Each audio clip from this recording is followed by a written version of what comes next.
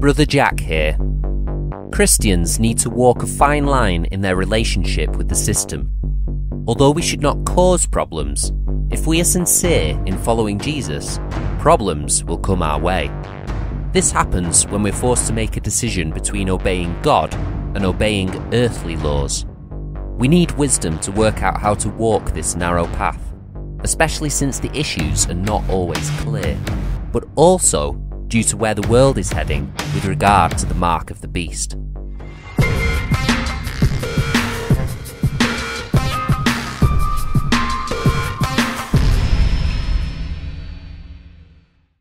Several people have written to us to tell us that it is not practical or possible to leave the system to serve God full time.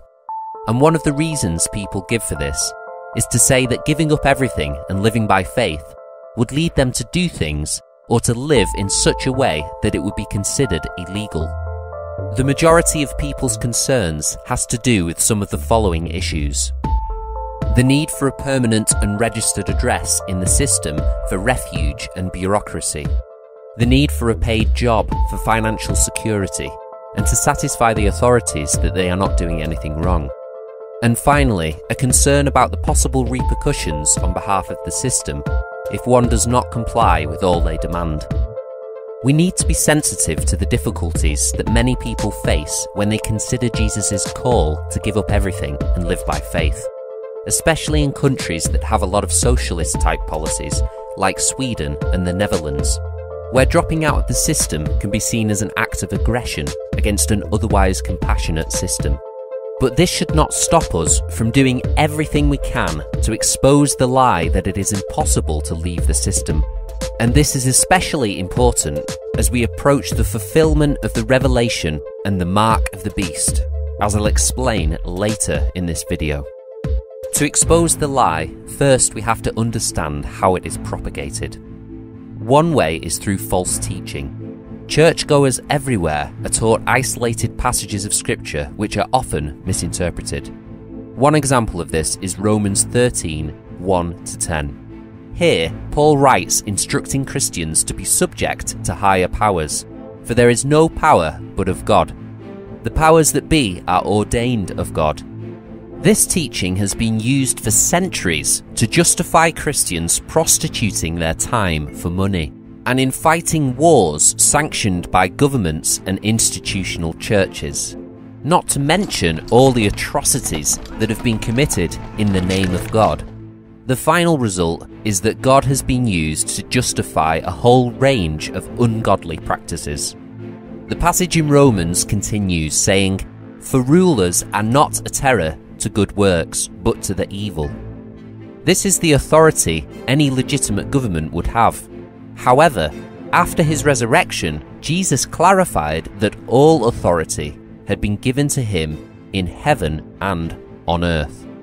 This means that no earthly government has authority to go against the teachings of Jesus.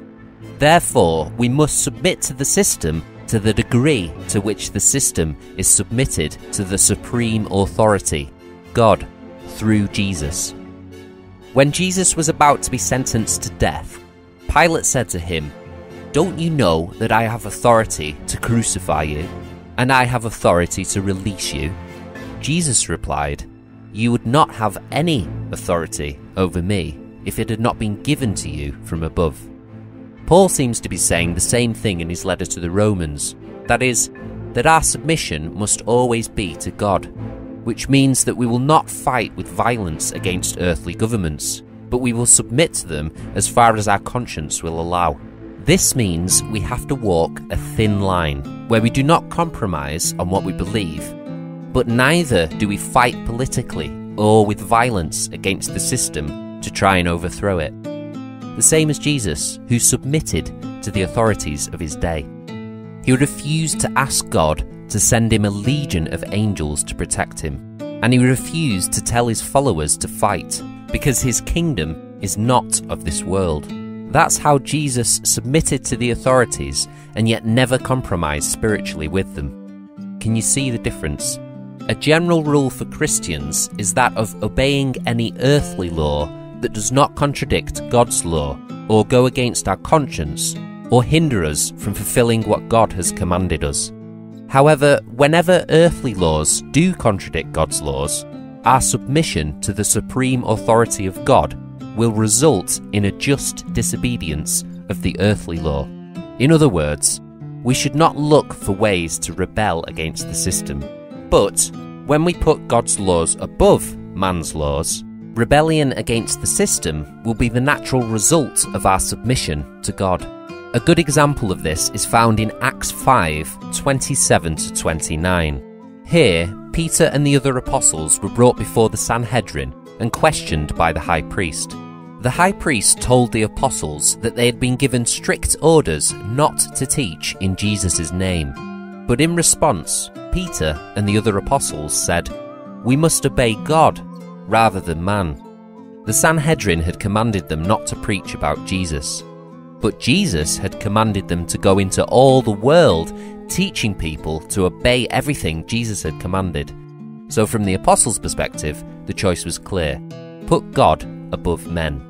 And this same choice should be clear for anyone who claims to be a follower of Christ today. In all situations, we must accept the supreme authority of God over our lives and over the system itself. This includes accepting any punishment that the earthly authorities give as a result of our disobedience to their laws, as Jesus did when he submitted to the punishment of Pilate, and as Peter and the other apostles did when they submitted themselves to be punished by the Sanhedrin. They did not protest to being whipped. Rather, they rejoiced for having been given the honour of suffering for their obedience to God. So the first line on which Christians are called to walk is learning to disobey and submit to the system at the same time. As the system gets progressively more satanic and closer to the fulfillment of the Mark of the Beast prophecy, we will have to disobey more of what the system commands us, at the same time that we will submit to whatever the system dishes out to us as a result of that disobedience. Another passage that is used to justify conformity to the system is found in Matthew 22:15-22. Here, some of the Pharisees conspire to trap Jesus in his words. They ask Jesus if it is lawful to pay taxes to Caesar or not. Jesus initially responds asking them why they are testing him and calling them hypocrites. Then he asks them to show him some money, and they bring him a coin. Jesus asks whose image and inscription is on the coin, to which they reply, "Caesar's." The answer Jesus gives them leaves everyone speechless and confused. He says, "Therefore, give to Caesar what belongs to Caesar, and give to God what belongs to God." Now, why did Jesus refuse to give them a clear answer? Surely, if he believed it was lawful to demand and pay the tax, he would have given a clear yes to the question, affirming that we should pay it. But Jesus responded in such a way that depending on how we interpret this teaching, it will be revealed where our faith is placed, whether in God or the system.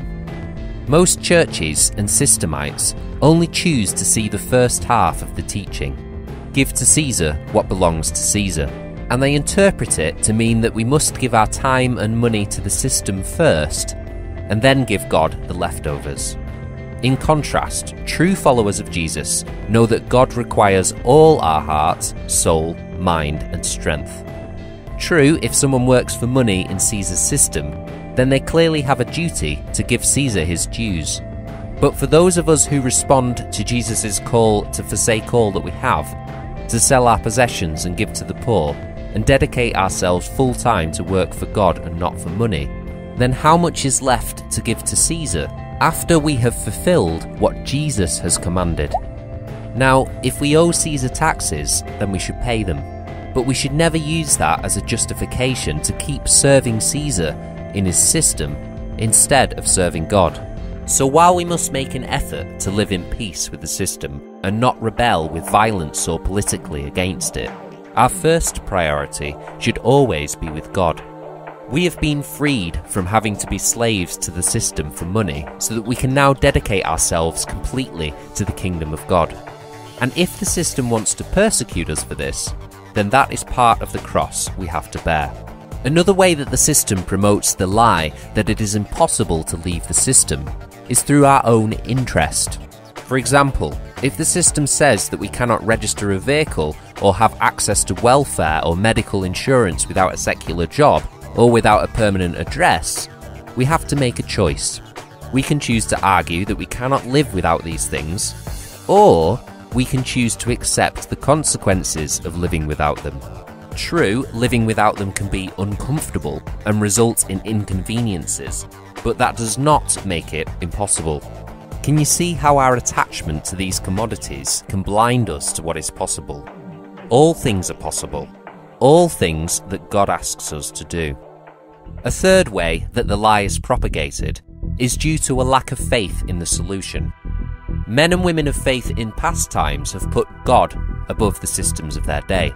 These pilgrims have lived without a fixed address, seeking refuge in distant lands. They have lived without paid jobs or vehicles to travel in. They have done it without access to welfare programs, medical insurance, and various forms of identification. So even though the system is always making it more difficult to leave it, the fact that other people have managed it, which includes people who are doing it even now, is evidence that it is possible. The issue is not whether it is possible to leave the system. The issue is whether we are willing to leave the system and to face the consequences as a result of putting our faith in something superior to what the system has to offer. If you really want to learn more about how to live outside the values of the system, watch our video, How to Survive Without the Mark of the Beast, where I share some tips on how to do that. This decision about who we are going to follow is not going to be easier in the future. The more anti-Christian the system becomes, the more difficult it will be to function outside of it. In some places, it is already illegal to help the poor or to preach the gospel as Jesus commanded us to do. As the system becomes stronger and more controlling, it will be more difficult to get off the system conveyor belt. It is probable that we'll be told with more frequency and volume, you need this or that to function in society, whether it be a physical address or a microchip to buy and sell. This issue of the Mark of the Beast, which is the dominant theme of this channel, has eternal significance, and still very few people seem to be willing to make changes in their lives that are consistent with that reality. The choice is ours. We can accept the shame of being labelled illegals, or we can end up supporting a system that is illegal in God's eyes. We need to ask ourselves sincerely if we love Jesus more than anything else, more than the commodities that the system offers us, more than our own lives. Are we willing to be seen as an embarrassment by our friends and relatives? Are we willing to be seen as illegal for the cause of Christ?